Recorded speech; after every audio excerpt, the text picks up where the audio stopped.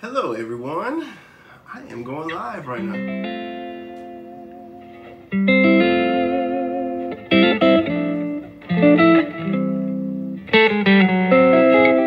I'll wait for a couple people to get in, just noodle around.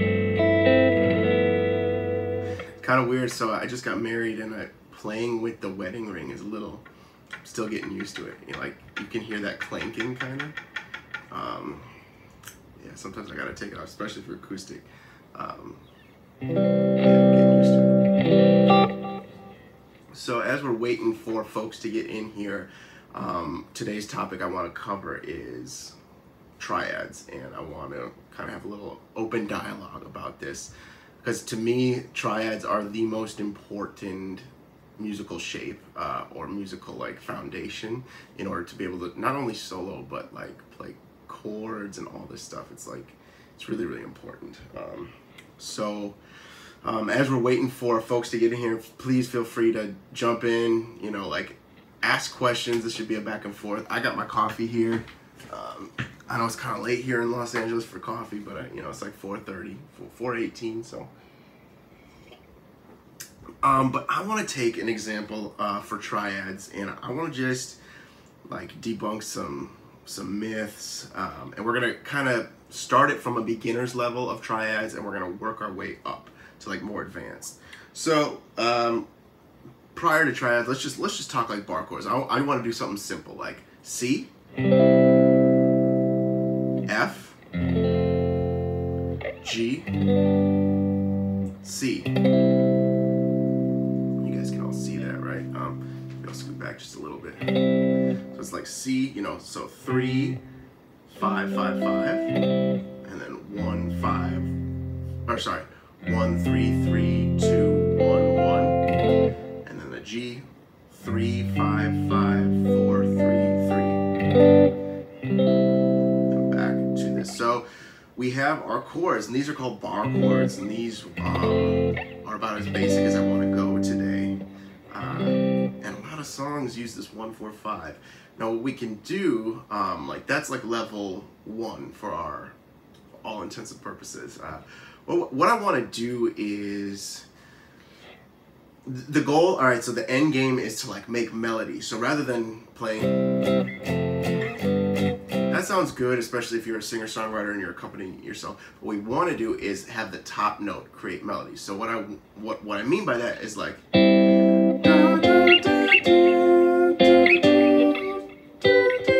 so I'm making a melody, boom, boom, boom, boom, boom, boom, boom, and that's all using these triads. So we're gonna work our way up to that, like how to do that. So let's strip away some of these notes, and we're just gonna have this. So it's on the D, G, and B string. It's like 5, 5, 5. And we come down here. It's just the F triad. 3, 2, 1 on the D, G, B string. And we're gonna scoot that up a whole step for our G shape. So 5, 4, 3. Come back to the original shape. Okay, so instead of now like we have a little more broken down shape. But the cool thing is now we want to make some melodies. So this is the next level now, right? So this is like level 3 essentially. Instead of playing, because to me that's not a good melody. Boom, boom, boom, boom. You know, I can't sing for worth the crap, but you kind of get the idea. So now we want to start making melodies, and the way we do this is we go through inversions. So this is the next level. So this is level 3. So here's our C, here's a C. So 10, 9, 8 on the same, and then up here, which is 14, 12, 13. So we have, and then like the similar shape for F. They're just going to be all the exact same shapes, just moved around. So for F, it'd be 7, 5, 6, and 10, 10, 10. So we have, and the same thing for for the G. So 5, 4, 3, 9, 7, 8, and then 12, 12, 12. And so how, okay, let's drill this. Sorry. And back down here. And back down here. And back. And this is, okay, pretty rudimentary, pretty kind of stale, but watch when it all comes together. We want to start making melodies. So like if instead of playing, which is pretty rudimentary, maybe we want to do something like this, like how I did in the previous example, like the first example. So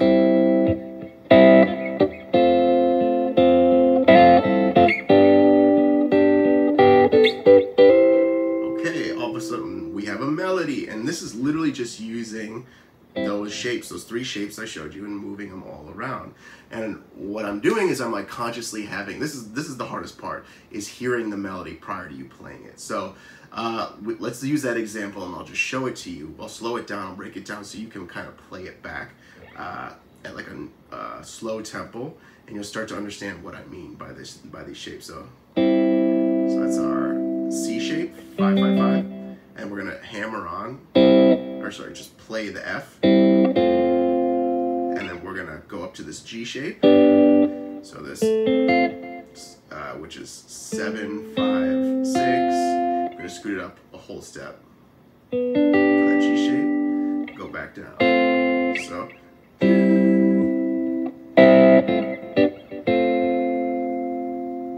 Okay. Play one more time.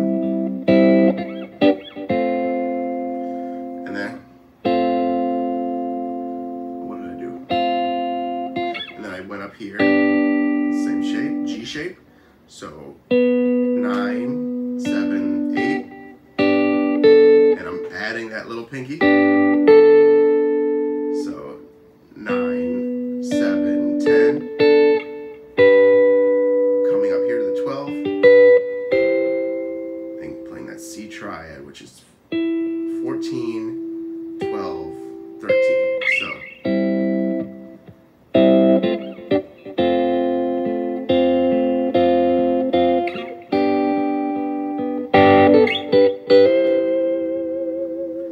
Right? And sometimes it's hard for me to remember the exact melody I do. But that's the idea, and all of a sudden we have melodies. And then we could try working our way back down. So, you know.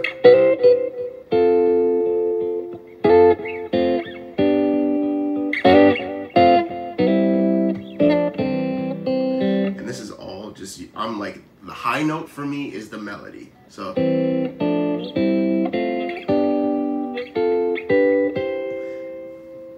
And we're able to harmonize the major scale just using this technique. And to me, this is like extremely useful, just not only for just playing chords, but like for soloing too. Like say I gotta take a solo and it's the exact chord progression, you know, whatever. I'll play through it once, you know. So instead of playing, I could play single notes, play some chords, you know.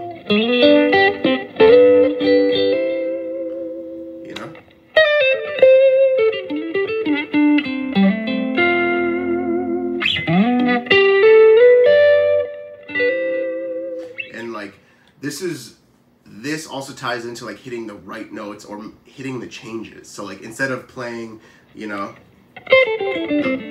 A minor or the C major pentatonic Bach shape, which is fine, it'll sound right, but outlining the changes and knowing like, when this shape is happening, you want to be playing as much as you can those 3 notes, and when the F shape is happening, you want to be playing, outlining those notes. Excuse me. And those are some levels to the triads. So like you're gonna want to start with the bar chords and remove, and just do the triads, and then you're gonna start, drill these triads like that. And I explained it earlier in this video. These are all the same shapes. Well, now you have these triads, and you're gonna want to then start making melodies with it. And that to me, making melodies is like the most fun. So like for all intents and purposes, the melodies are gonna be coming at the top note, but as we like keep working together, sometimes there'll be melodies in between the chords, so like if I had an A minor,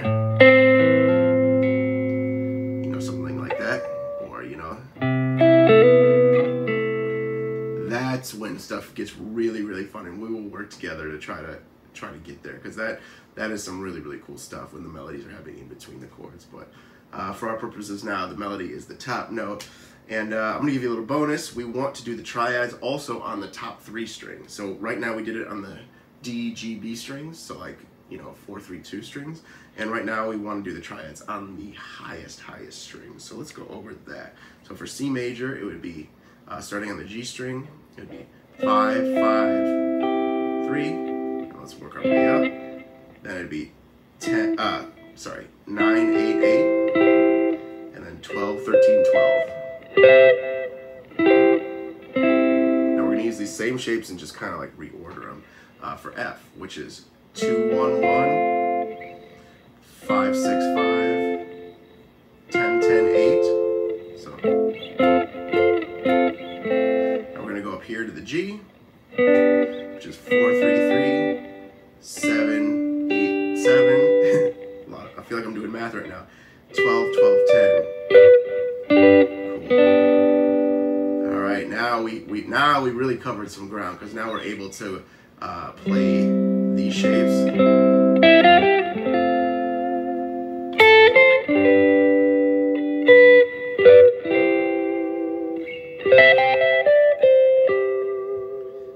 Okay? Drill these shapes and keep it simple, like just do 1, 4, 5 stuff. Nothing too crazy, nothing like, just try to keep it as simple as possible and make some melodies. And here's a good exercise too that my old teacher used to do. Okay, so like say, I don't know how to do a melody. Well, what we're gonna do is just walk our shapes up. So here's our C chord. Now I want the shapes to move this way. So what's a shape that would move this way? That's an F. Alright, what's a shape that would move this way? That's a G. And then keep going. C, back to C. Now we're going to F, G, C. And then we want to work our way back down. So C. And then what if I wanted to go C, F, G, like always, like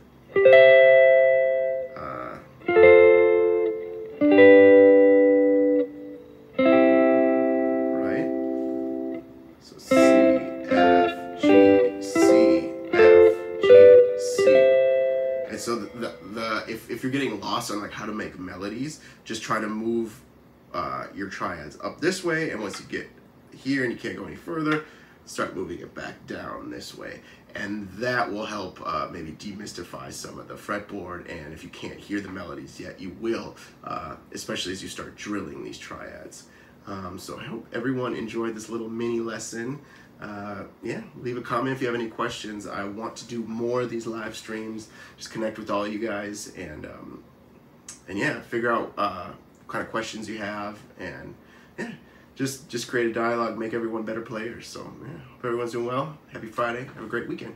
Take care.